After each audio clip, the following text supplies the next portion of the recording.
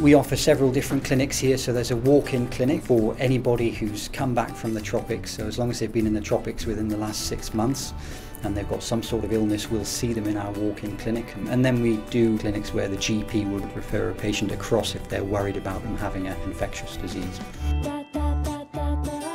Well, I'm here because I'm getting some treatment for this disease I have called leishmaniasis. This scar is the leishmaniasis. And I think I got it when I was in the Amazon.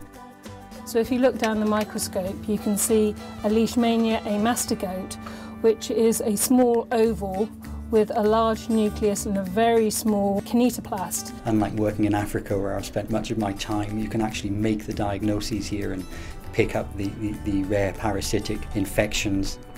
And so there's huge competition amongst the infectious diseases registrars to get a post here and come and see the patients. It's a fantastic opportunity. We've got world experts in every disease you can think of here, so we've got an expert in leprosy, we've got the only clinical parasitologist in the country, we've got lots of people who have extensive experience of looking after malaria, so the patients get excellent care. So far today, malaria-wise, we've probably had about 8 specimens come up that chute. We say 90% of the time we will give a diagnosis, be it positive or negative, within an hour of receipt of the actual specimen actually arriving here in the laboratory.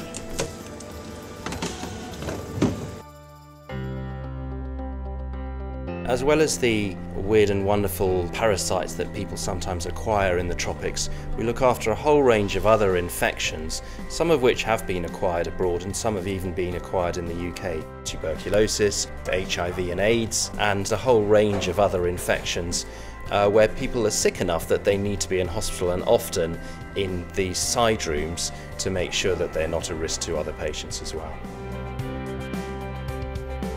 A lot of us work at the London School of Hygiene and Tropical Medicine, which is the university that's very closely linked with work on the tropics. We know a lot about how these diseases present and are looked after in the tropics, and we can bring that expertise and all the research that my colleagues have been doing there to make sure that our patients here do really well.